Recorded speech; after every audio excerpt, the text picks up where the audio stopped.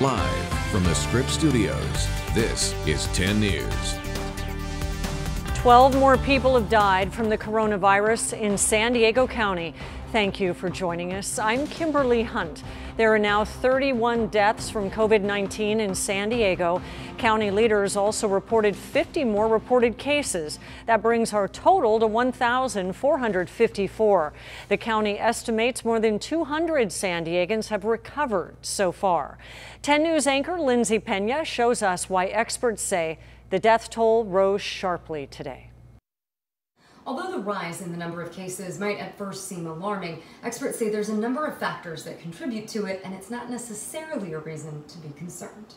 Chief Health Officer Dr. Wilma Wooten said the total number of deaths now sits at 31, which makes up about 2% of the total cases here in San Diego County. Most of these individuals had underlying medical conditions. 61% are male and 39% are female. She added that the increase was tied to other factors and that it doesn't necessarily mean all those people died on the same day, simply that their deaths can now be connected to coronavirus. The increase in deaths should be no cause for alarm, as the number of deaths typically lag behind the number of positive cases reported. We spoke to professor and epidemiologist Tyler Smith, who says it's all about perspective and points to a country like Italy. You're seeing, around a 10% case fatality rate there.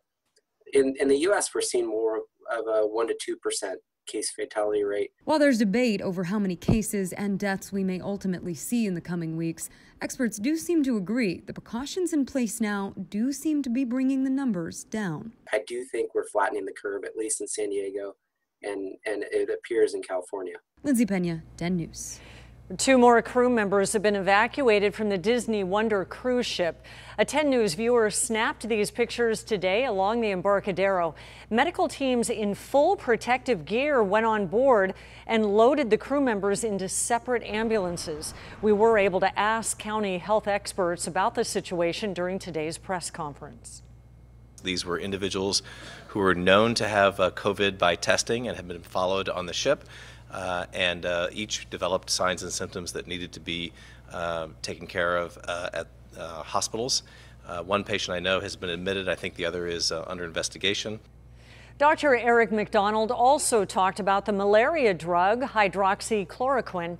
President Trump has suggested it appears to be helpful against COVID-19, but our local emergency doctor says there's no evidence yet to prove it. There are a number of locations that are attempting to study whether these drugs in fact work, and specifically with hydroxychloroquine, that is not recommended by us or by the FDA. Again, I think that it is concerning, frankly, that there's so much discussion about drugs that are maybe considered experimental. Dr. McDonald says some local doctors may be trying it on their patients as a desperate measure, but they recommend in most cases waiting until tests prove it works.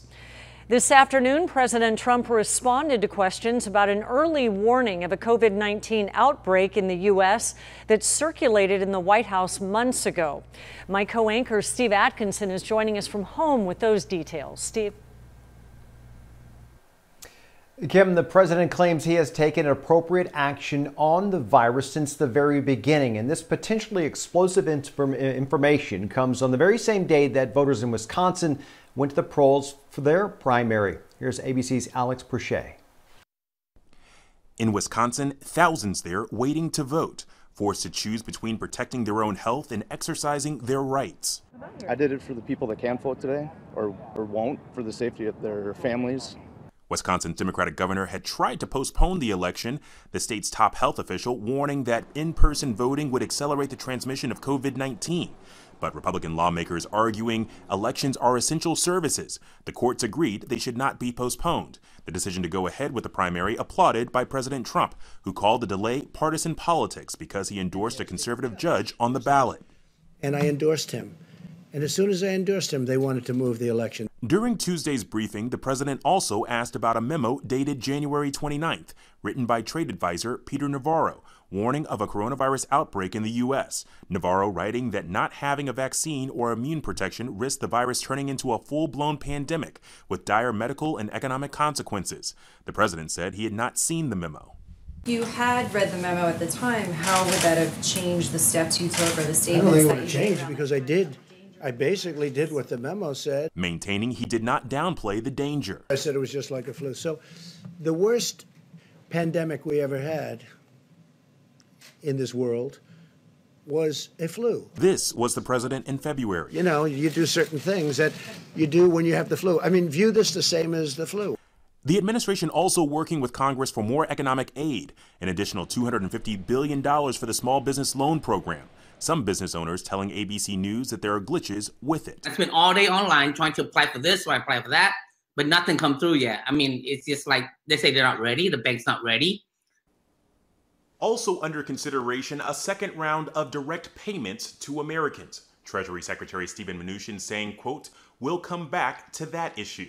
Alex Perche, ABC News, Washington. Now, they mentioned that $251 billion loan for small businesses. That would be for 500 employees or less. That funding, though, would help pay for salaries, benefits, and other costs like mortgages, rent, and utilities. Kim? All right. Thank you, Steve. And talks are underway to resolve a dispute over furloughs prompted by the coronavirus pandemic. This comes after hundreds of city workers were told they must forego pay.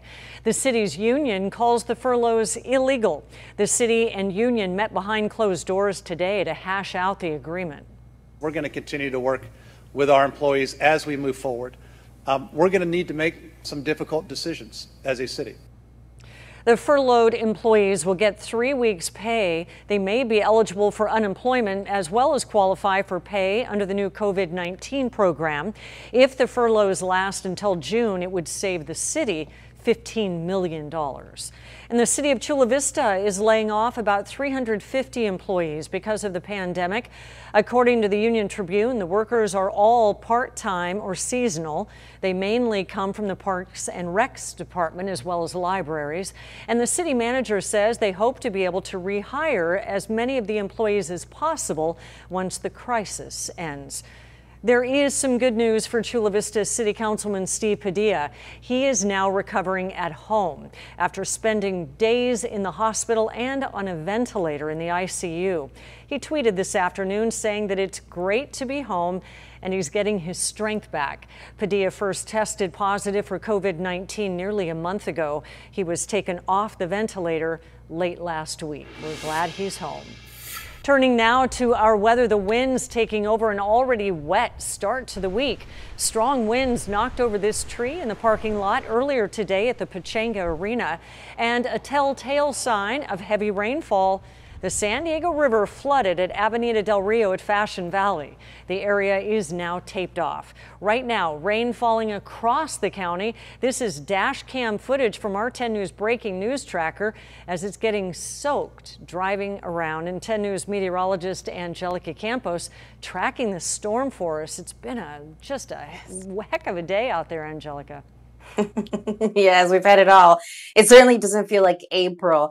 We've had some pretty heavy rainfall, but we also had some breaks. Now the wind is subsiding, but the rain is picking up. Not everywhere. It's certainly picking up, especially closer to downtown. So we're going to take you around the county, starting in the North County where the rain is coming down heavy in Escondido, all the way down towards Rancho Bernardo, and also in Del Mar and Mira Mesa. The rain not as heavy, but it is steady and is going to be ongoing for at least another 30 minutes or so. In Coronado, that rain is actually picking up. You see it stretching all the way out into downtown Hillcrest, where we do have some periods of heavy rain. Then we go closer to the border. Yesterday at this hour, it wasn't even raining in IB, but it is tonight.